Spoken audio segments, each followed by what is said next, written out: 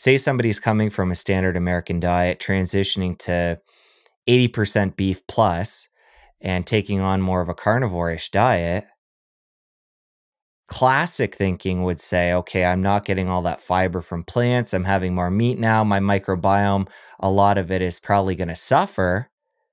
Take me through that process of weeks there, like you said, that transition phase, and what's happening in the microbiome. The food supply transiting through your alimentary canal, through your colon, is where this microbiome largely get their food from. And your dietary makeup is what it is. You as a person, any person's. Therefore, the speciation, the prevalence, the peaceable arrangement of all sorts of different species of microbiota in your colon is based on that food supply. The ones that are getting what they need most prevail most. The ones that don't get what they want will exist in the background and be like the mammals were while the dinosaurs were around, for example. And then you suddenly change your diet, let's say overnight.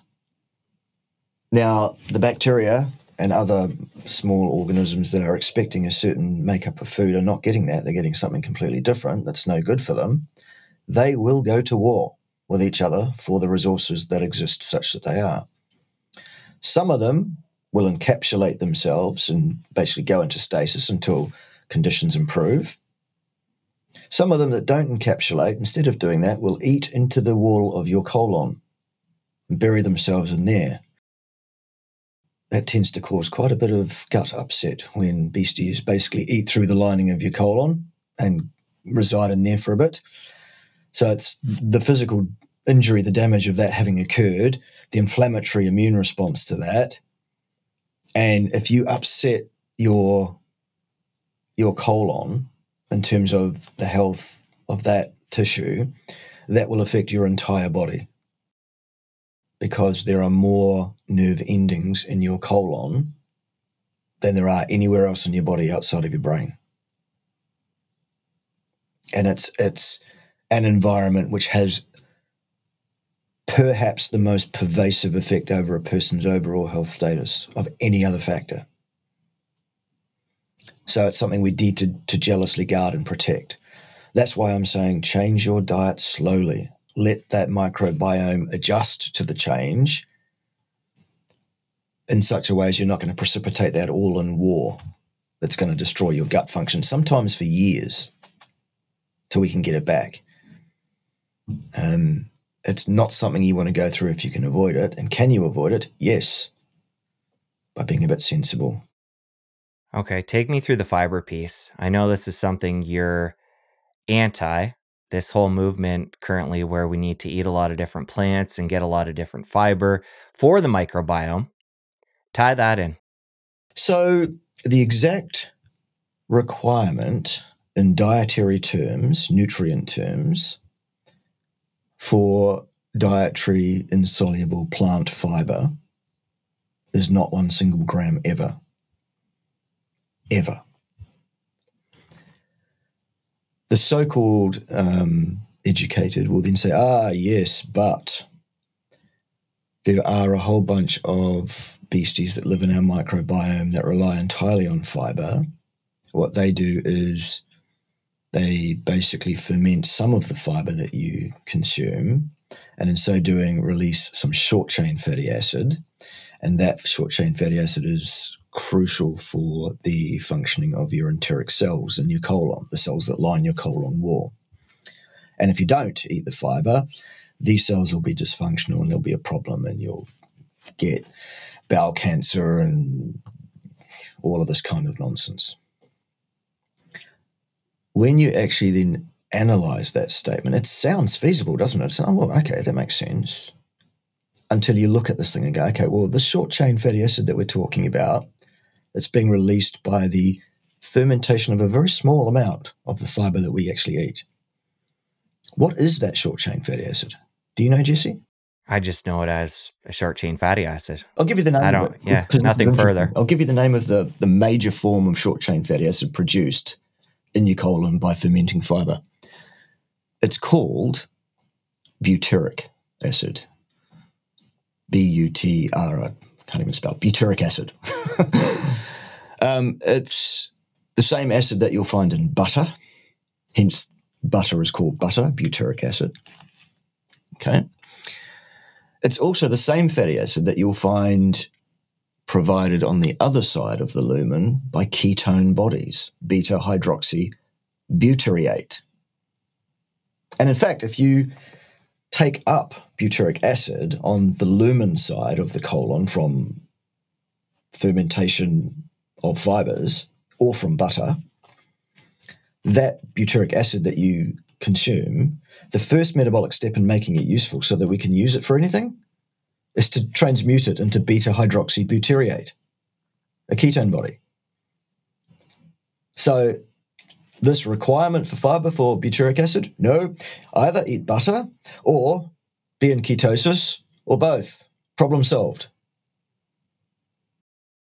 I've eaten ostensibly no fiber to speak of for about 9 years now. So I should be well and truly stopped up, and I should be absolutely full of colon cancer by now, shouldn't I? After 9 years of ignoring this fact that we all need fiber. Hasn't happened. So either I'm some kind of superhuman, as well as the hundreds of thousands, and now probably millions, it seems, of people following this lifestyle, the carnivore lifestyle. Not one of them is running around saying, oh, it's terrible. I died within months, they say. They don't, because they haven't. So it's an idea that's had its time. It's a hypothesis that is being offered up to people as a fact, and it's not a fact. It's a theory. It's an ideology. It's a theology. It's false. You don't need any fiber at all. In fact, fiber is, if anything, disruptive to enteric function. Fiber is actually the cause of most issues that people have in their guts, precisely because your gut is not designed to break down fibers. Your gut is designed to absorb amino acids and fatty acids, some sugars. So as somebody's going through this transition period and including more meat, less fiber, talk more specifically about what they can expect with bowel movements. Not that it's necessarily a problem, but are there changes that they should know? Yeah. There's quite a range of how people can react during the transition period.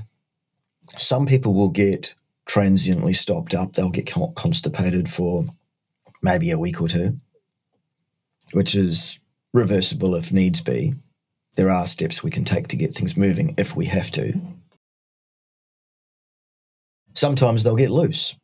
So the exact opposite. It just depends on what's happening in their microbiome, how it's reacting to it, and how those microbiota are dealing with their stuff to come to a new, peaceable, happy arrangement. Some people will notice absolutely nothing in terms of their bowel function. However, maybe they get skin breakouts. Maybe they get hair and nail issues for a month or two. Maybe they get brain fog. Maybe they get energetic issues. Maybe they get inflammatory issues around joints and things. All sorts, because anything whatsoever can happen in your body in response to something perceived as negative happening in the colon. So when you sort of say, well, what can people expect? Well, anything, to be fair. What we do find universally is the way to minimize any diversion away from ideal function, happiness, and health, even for a short period, is, as I say, to do this transition of changing your food across slowly, 6 weeks minimum. And then there'll be the person who changes their diet overnight, says, oh, it was fantastic, everything came right within a week and I had no problems whatsoever, to which we say, well, congratulations, you're a superhuman. Most people have issues. And then for most people, when they get to the end of that 6 weeks and they've transitioned, can they expect regular bowel movements, or will it be less frequent without plants? Absolutely. We find that volume goes down of number twos. So they get skinnier, they get smaller, there's less of them. Instead of going once a day, sometimes more than once a day for some people, you'll find once every second or third day is quite normal. That's not to say still continuing to go every day is abnormal, because now after, well, really just over 9 years, I'm regular to the point of once a day, every day, set your clock to it, one and done, no stress, no strain, no pushing, no difficulty of any kind, lay a rope, we're out of here within several minutes. Sorry for the details, but that's what we're talking about. Absolutely no issue with bowel function whatsoever on a zero carbohydrate, basically, zero fiber, basically, diet. Tell you what, though, when I do go off-piste, because I'm a human being and do something stupid, that's when the bowel function falls to bits again for a day or two. And I go, oh, well, that's probably because I had that X, Y, or Z. What would it be for you when you do fall off track? I'm quite partial to beer. I don't mind a potato chip.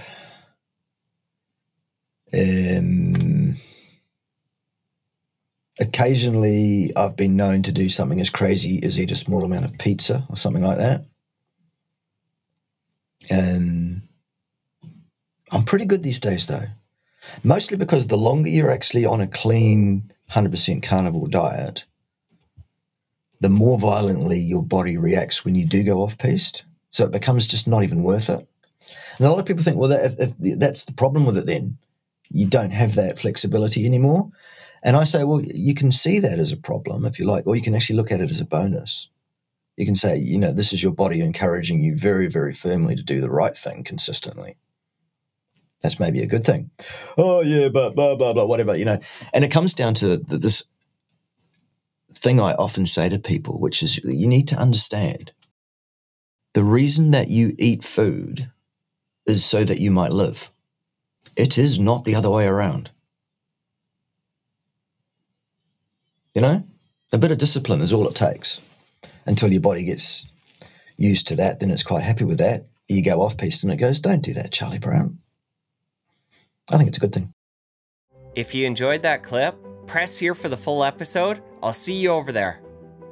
Insulin resistance is a normal, natural, indicated, and useful biological process. It is not a pathology, and it is not the cause of diabetes. The diet that these so-called scientists